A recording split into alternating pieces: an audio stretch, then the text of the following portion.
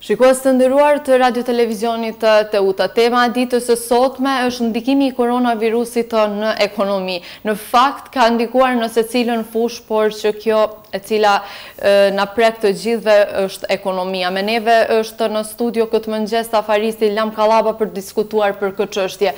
Përshëndetje, mirë se erdhët. Përshëndetje për ju dhe përshëndetje për gjithë teleshikuesit të televizionit TEUTA. Faleminderit për ftesën. Është kënaqësi për neve dhe është një temë me të vërtetë e ndjeshme.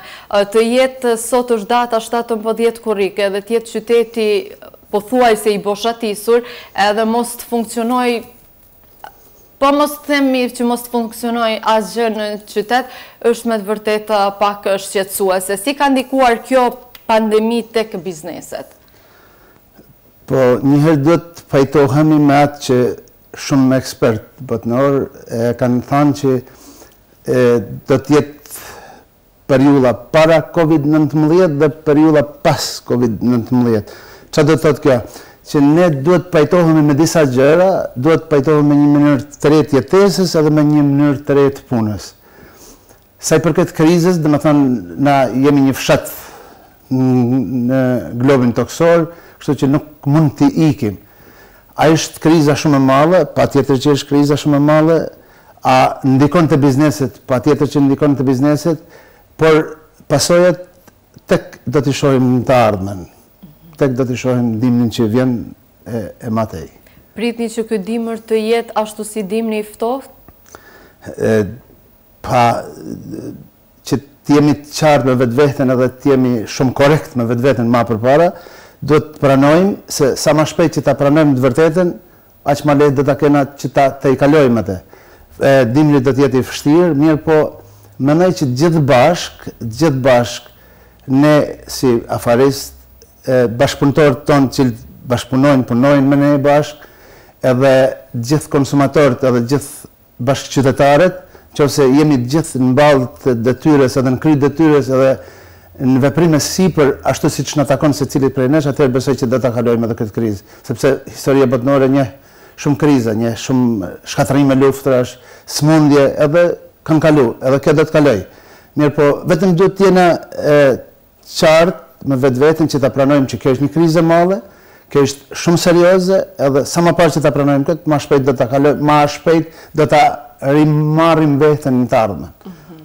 Më tregoni pak, ju jeni një ndër afaristët i cili keni biznese të shumta, të ndryshme në disa lami. Sa janë bashkëqytetarët tanë të vetëdijshëm apo edhe të ndërgjegjshëm të konsumojnë, të blejnë, të frekuentojnë lokalet apo edhe shitoret apo edhe pompën që e keni ju të vendasve?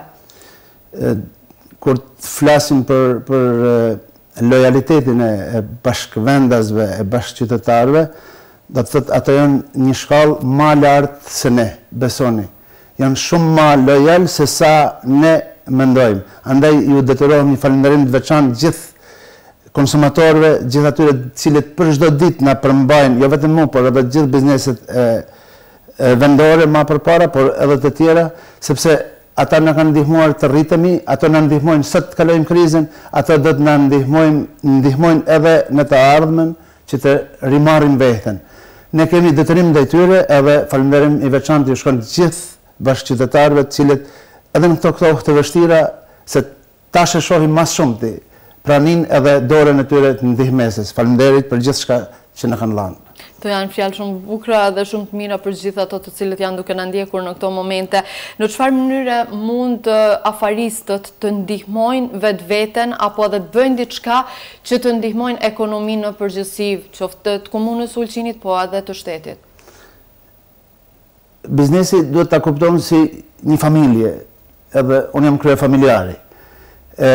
Nëse gjithë së bashku ulemi edhe bisedojmë që tani, në këtë moment, është një krizë, është një COVID-19, është ajo që botën e ka gjonizuar, atëherë duhet të ulemi të bisedojmë bashkë edhe të bëjmë një strategji e cila do të jap rezultate, se s'ka mënyrë tjetër.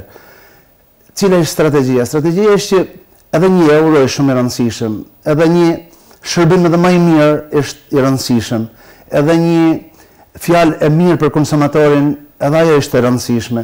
Gjitha, nuk ka asnjë gjë që duhet t'ja lejmë rastësisë, edhe nuk ka problem, është problem. Secila edhe një fjalë e mirë, edhe një falënderim, edhe një sjellje e mirë, edhe një konsumator shtesë tek biznesi im, sepse biznesi im është edhe biznesi tyre. E kam folur për bashkëpunëtorët.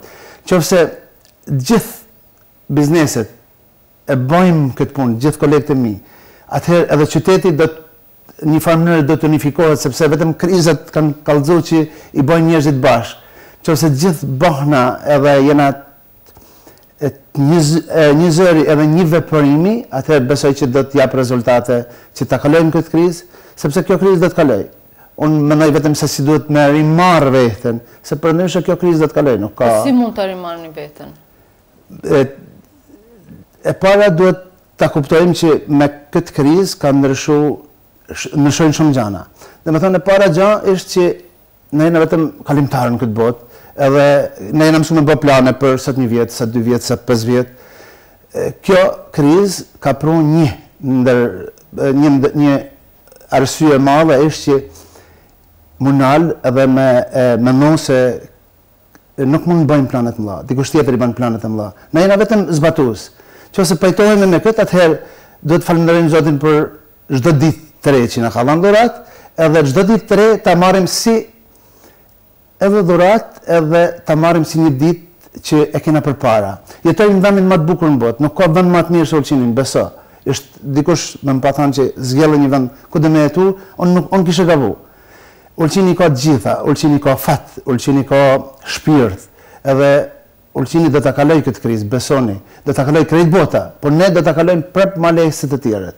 Kështu që nëse mësohen që çdo ditë marrim vendime të reja, çdo ditë jemi të gatshëm që mas t'i lajmë ato vendimet 1 vjeçare, 2 vjeçare, 3 vjeçare, ato qëllime të mëdha, por çdo ditë ta shikojmë edhe si dhurat, edhe si vendimmarrje të vogla, hapa të vogël që ta kalojmë në ditën tjetër, sepse edhe masat institucioneve shëndetësore botnore sot duhet mi majt maskat, nesër s'duhet mi majt maskat, sot në hapësirë të mbyllur bën kaq njerëz, as ato nuk e dinë, do të thotë edhe ato janë duke marrë vendime për çdo ditë. E mo bizneset, domethënë për çdo ditë na duhet vendime të reja, për çdo ditë na duhet të jemi tamam të zgjuar edhe të çohena me dëshirën edhe me shpresin që do ta bëjmë një zgjedhje të duhur. Zgjedhjen e duhur nuk mund ta bëj unë vetë, pa bashkëpunëtorët e mi.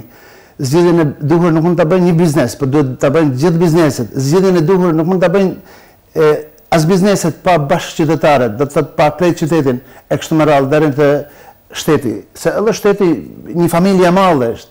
Nuk mund ta shikojmë shtetin që duhet më ndihmon shteti gjithmonë, duhet s'ka. Asë të nuk kanë, duhet gjehen burime për me ndihmu bizneset, nuk mund të kërkojmë. Mas pari në duhet me ndihmu veten. Kur të mësohnë me ndihmu veten, atëherë gjithë shka do të shkoj ma lehtë. Ka ndihmuar qeveria? Ka pasur disa pako të cilat ka qenë? Sa i përket ndihmeses, unë personalisht si biznes kam shfrytzuar 2 muaj, subvencionet cilat i ka dhënë shteti, ka ndihmuar gjithsesi, por se ta shëtutje duhet të marrim masa edhe hapa që mas pari duhet me ndihmu në vete. Edhe te i kalohet kriza, besoj që shumë më lehtë. Janë disa fjalë motivuese, besoj për shikuesit e televizionit TEUTA, sepse gjithë ne zgjohemi me atë pyetjen se sa raste do të ketë sot, si do të kalojnë kjo ditë sot, çfarë do të fitoj Ulqini apo edhe gjithë neve. Besoj që do ta kalojmë shumë shpejt. Besoj që nuk duhet merremi shumë, se ata janë gjëra që ne s'mundem me ndiku.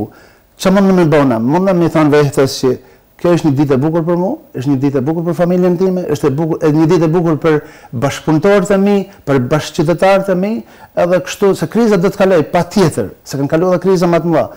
Kryesorja është që na se dame patjetër që kena, patjetër që kemi me pas gjithë, edhe si familje, edhe si biznes, edhe si qytet, por të kalojmë me dame sa më të vogla që ta rimarrim veten nesër sa më shpejt. Gjithmonë jemi mësuar që para sezonit turistik, normalisht gjithkush dhe secili prej afaristëve dhe bizneset dëshirojnë që të ofrojnë për konsumatorët atë më të mirën, edhe bëjnë investime të ndryshme, madje edhe në këtë periudhë janë bërë disa investime. Çfarë mendoni ju, sipas mendimit tuaj, a duhet, a është ide e mirë që të kemi investime në këtë periudhë? Duhet me shikur se cili prej kandit vetë. Dhe me thonë qofse unë kam hapësirë që edhe duhet ta konsolidoj mëna biznesin tem, atëherë s'ka arsye për investimet tjera. Ka biznesmen që ka hapësirë, ka mundësi, pse jo? Tash është mundësia më e mirë që të bëhet investimet të reja, por gjithsesi cili duhet me shiku prej kandit edhe mundësive të veta. Çfarë mendoni ju, si do të jetë shtatori, sepse shumë qytetarë shtrojnë pyetjen, çfarë do të ndodhë me fuqinë punëtore, me pagat, me gjitha këto që mvaremi gjithë pak a shumë? Pas shtatorit vjen tetori, e kështu me radhë, jeta vazhdon, besoj që nuk ka me qenë aq sa mendojmë na vështirë, gjithsesi do të jetë më lehtë. Sa i përket pagave, ne nuk mund të jemi pjesë e ndame e qytetit e shtetit apo e këtij vendi ku jetojmë, por as edhe pjesë ndare e rrugëve toksor. Gjithë bota ka krizë, gjithë bota parashikon që ka me pas rëmje të çmimeve, rëmje të patundshmërive, patjetër që do të jetë edhe ka me pas edhe rëmje të rrogave, të pagave. Por gjithsesi edhe është normale, besoni. Edhe është normale. Kryesisht që gjithë së bashku të marrim vendimet, jo të marrim vendimet njëanshme. Tulemi, të bisedojmë edhe brenda asaj se çka mund me prodhu, se patjetër nëse unë nuk e bëj një shërbim, unë nuk kam se si ja jap pagën punëtorit. Duhet ta bëj një shërbim që të marr pjesën ku e ndaj punëtori e lon. Unë tash për tash nuk jam të shiku për vete. Unë do të jam njeriu më i gëzuar nëse më rri pagat e punëtorëve me i pagu. Por gjithsesi sa në kohëm, dhe më thonë, është krejt normale, krejt normale do t'jetë edhe kur t'i thrasë gjithë, veç kam fillu mi thirë disa ekipe, se masi që e kam ndarë firmen në 3 sektore, dhe më thonë, pompa, benzinës, marketet edhe restorantet, atëherë veç kam fillu mi thirë, edhe me bisedu, si menojnë ata, edhe si menojnë edhe gjem një zgjidhje e cila do t'jetë e pranueshme për ta edhe për mu edhe për ata, se po nuk pati një zgjidhje pranueshme për gjithë, atëherë një vendimi përbashkët. A është tregu stabil për momentin? Për çmime, për mall, për gjithë këto? Për momentin? Është në rregull. Ka qenë gjatë gjithë kohës epidemisë, pandemisë, si dush ta qysh, ka qenë krejt në rregull të na. Se njeriu kur i përcjell edhe vende tjera, domethënë, po, tregun botror, domethënë është perfekt. Ndregoni edhe pak, sepse kohëve të fundit edhe, në fakt edhe këtë javë dhe javën e kaluar, është folur shumë për të dielen, e cila afaristët kanë kërkuar nga qeveria që të mundsohet puna në të dielen. Nuk është arritur një marrëveshje. Ka lëshimet këtu, apo mendoni që me një të diele mund të ketë rikëmbje të ekonomisë? Sa i përket të dielës, domethënë, unë mendoj që këtu mungon komunikimi kualitativ, sepse ne jemi vend turistik, edhe një diel është shumë e madhe në verë. E kam fjalën për sezonin turistik, besoj që është dashur të bëhet një lëshim qershor korrik gusht spaku, sepse ne 60 ditë funksionojmë, jam 90, po 60 ditë edhe kur është normal, 60 ditë edhe 80% e xhiros bëhet për dëmujt e verës. 70% e xhiros. Nëse atëherë veç llogaritni sa është e madhe një diel e verës që s'mund krahasohet me një diel dimrit. Ka pas modalitete dhe unë mendoj që mundet më gjetë modalitete që as punëtorët mos met mëngut për një diel, që ju jepen ditë lira më vonë gjatë dimrit, që paguhet ekstra, ku ta diun, ka mundësi më gjetë zgjidhje, por se këtu mungon një dialog kualitativ edhe një duhet gjehet zgjidhje për këtë. E diela punëtorëve u duhet, sepse gjithë kemi familje, edhe e diela është shumë e vlefshme, se edhe ata kanë nevojë, edhe kanë familje, kanë nevojë për nevojat e vete familjare, ku ta diun, detyrimet Gjithsesi ishte nevojshme, por gjithsesi për sezonin turistik duhet gjehet një zgjidhje kualitative e cila mendoj që mund gjendet. Vetëm duhet kërkohet edhe të këmbgullet që mund gjetë zgjidhja e duhur, sepse edhe bashkëpunëtorët, edhe punëtorët, gjithë janë të vetëdijshëm që një sezon kena. Ne 45 ditë, 60 ditë funksionojmë si duhet, edhe kemi mundësi që me marrat sa duhet. Atëherë, për ata 60 ditë duhet me punu.